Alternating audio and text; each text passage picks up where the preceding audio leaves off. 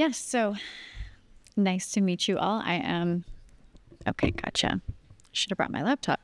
I am Kjirstin Breure, President and CEO of Hydrograph Clean Power. We are a Canadian publicly traded organization.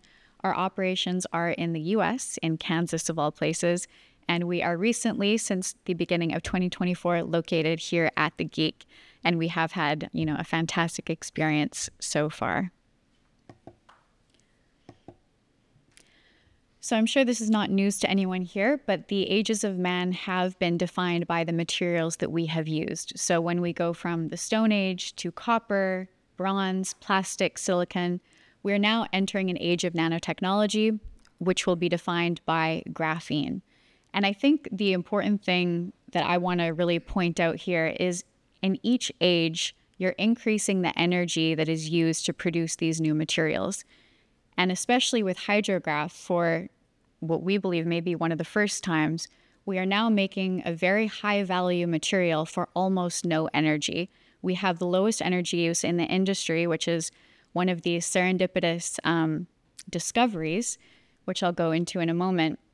But really, graphene is going to fundamentally change so many different industries. It is pure carbon atoms. It can go everywhere. Obviously, we have amazing strength, conductivity, and this is such an exciting time. And I know most of you know lots about graphene as we're here at the Geek, but it is really fantastic to see the impact that graphene will have across these industries. So going into our technology, we have a patented detonation synthesis. So very simply, we blow up gases and we basically rip apart the molecules, and all of the carbon that is in these carbon-rich gases that we inject into these steel chambers, they get ripped apart and they recrystallize into 100% crystalline graphene that is also 100% sp2 bonded. This uses virtually no energy as it is an exothermic reaction. Acetylene is our primary feedstock that we're using, but we have all hydrocarbons under our patent. And so it brings a lot of energy with it. It's a very volatile gas. Acetylene is normally used in welding. And so if you can see, I know it's a small photo, but these black chambers, we pump in the gases, we have a spark firing from an electrode, and that really starts the entire reaction. Our waste in that is syngas. So all we use is acetylene and oxygen, and then the byproduct that we have is syngas, which is a commodity gas.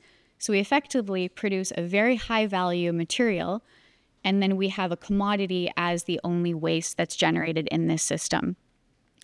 We do believe that the temperature that we achieve when we ignite this reaction, it goes up to 2500 Kelvin, which is the temperature of a cold star, kind of an interesting fact.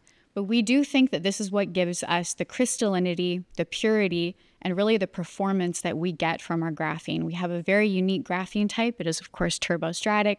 We're truly nano, 20 to 50 nanometers, and it performs very, very well. And we do think that, all of these features, acetylene, C2H2, there's really nothing else in it beyond carbon and hydrogen. So we have a very pure resulting material, and we do believe the temperature does have some effect on the process and, of course, on our end result.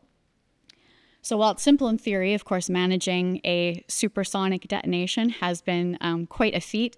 So this unit, which is approximately 2 meters by 2 meters, can now produce 10 metric tons annually.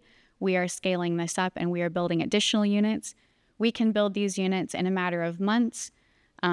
Again, very minimal energy use, and ideally with a centralized facility, we can collect all of this syngas and divert it back to whatever gas company or chemical company we might be loosely partnered with.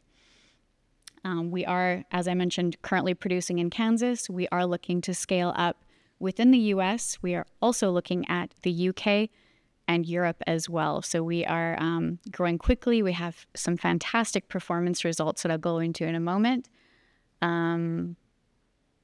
Yes, and I think that's what I wanted to mention here. And so to dive into our energy, you can see the chart here on the right. What we call the detonation synthesis has a very, very low energy demand. And this is, of course, much lower than anything else that's really on the market. And if you think about whether it's graphite or methane or these other feedstocks, any endothermic reaction is of course, going to ensure that you need to input either a lot of chemicals or energy into that system to get to what would constitute graphene to be very few layer. And so, as mentioned, we have no chemicals that we're adding, the energy is very low, and there are no greenhouse gas emissions as syngas is a commodity. And so I'll go into a bit more of the data in the next slide. So our target markets, and I have left on the dollar values of these market size as an indication that these are huge, huge areas that I think, one company, as we're a smaller company, cannot tackle on its own. And I'm going to go through some of these data points with all of these sideline benefits that you get with sustainability. But I do really want to point out that the best results that we get are always with blends. And I really think the future of nanomaterials and nanotechnology is being collaborative and cooperative and seeing, does this work well with carbon nanotubes? Does it work well with carbon black or potentially other graphenes? And some of these results that we've had have been in partnership with other graphene companies. These are such massive markets that no one company can really tackle this on its own.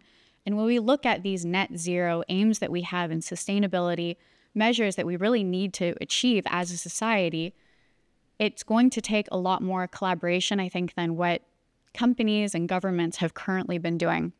So diving into this, when we're looking at lubricants, and granted it's a little bit less sexy than some of these other areas, we can reduce wear by 80%. We have a 70% increase in lubricity. And what you're going to see is you're not only going to see a greater increase in the life cycle of that lubricant, which is, of course, very beneficial when you're thinking about less waste and disposal. But if you're looking at the sideline benefits here, machines are going to be running more efficiently. You have this thermal transfer property, and that's less wear and tear on every unit. You can have an increased life cycle not only in the lubricant, but of the unit or the machine that you're operating on as well. And this has lots and lots of potential benefits when you really add this across industries. And to go and give another example with composites, so we have some conductivity gains. We do have a 14% improvement in thermal conductivity. We've generated about 18% tensile in PET. But the important thing for sustainability is we have a recyclability improvement as well. And when we're operating these units and when we're going through blow molding or extrusion, the units are actually operating faster with this lubricity that we get with the improvement of adding graphene into these materials. So again, all of these benefits that we see, it's not only just looking at the material, it's these efficiency gains that you have in the actual production of the material. And then when you look at the life cycle of the material, including at the end waste and disposal, and of course, graphene being just carbon is a non-issue when we are looking at recyclability. When we're looking at coatings, the big issue that I think many companies have touched on is, marine coatings is an excellent example. You're not only creating a high-performing material, but current solutions are very toxic and very polluting. So the more that we can bring nanomaterials into some of these solutions, the better it is going to be, not only for net zero, but for the overall health of the environment and sustainability measures. Concrete, I think this has been touched on many times. So of course we get some pretty fantastic performance improvements. And this is a great example of where Hydrograph material alone at a loading of 0.03, we can on average improve the strength to about 15% compressive strength. But when we add different nanomaterials in, and when we do a combination of Hydrograph material and graphene oxide, we can pass 30%. And this is a really, really strong performance gain. And it's also better for the concrete user to have a wider variety of graphene materials that they can be utilizing. We can increase the cure time. There's a lot of additional benefits to concrete, and obviously being a massive carbon emitter, being able to potentially decrease the amount of concrete that we're using in any given project without having a decrease in strength is of the utmost importance. And then, of course, energy storage. We have some great results with lead acid batteries. We have a 40% increase in charge acceptance. We can extend battery life.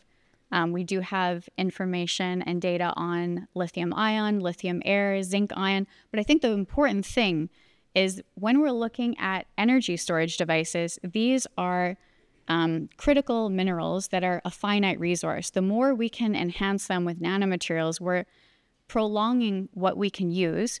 A lot of these materials and a lot of these batteries are not really recycled well. So the more that we can extend their power or use less of whether it's lithium or other, critical minerals, the better everything is going to be. And of course, if we can extend the life of the battery to work more powerfully and longer than it would be intended to, that would be, absolutely fantastic. And again, this is a good example. The 47% increase in charge acceptance that we have with lead acid is a combination of hydrograph material and graphene oxide.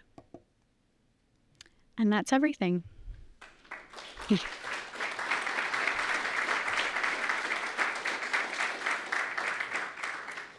Excellent, Kjirstin. Thank you very much. I do like the graphene age. I think it's born in Manchester as well. That's very good. But yeah, excellent demonstration of just how the nanomaterials in general is adding benefits and data to go with it as well. Very impressive. Ask questions from the audience, please. Thanks for a nice talk. You have concerns about the impact of Canadian crude prices on the raw material acetylene, and China being obviously one of the biggest exports of acetylene. Would that obviously expect you guys later in the supply chain with crude price variations and supply from it? To an extent, our process is efficient enough that the prices aren't a huge difference, but realistically, so the photo there, and I think this is an excellent question, that is utilizing the cylinders. So we want to move away from that and we want to locate next to acetylene production, which would have much less fluctuation in pricing. Great. Do you have a real good around? We are working on that now, but that can be quite an extensive study. Everybody. Any other questions, please? Right, that's the next. You're working the acid battery, how that's the darkest day. That's the We have had a lot of interest, none that I can publicly disclose now. And of course, it's a very old technology. It's a heavy commodity. So there is a lot of price sensitivity similar to the concrete market. But with these improvements, you could almost argue that it's not really a lead acid battery anymore. You can kind of push it into a different category, which we've seen a lot of interest in. Okay. Did you have a question? But yeah. Based on your saying, gas. Yes, and I think that's an excellent question as well.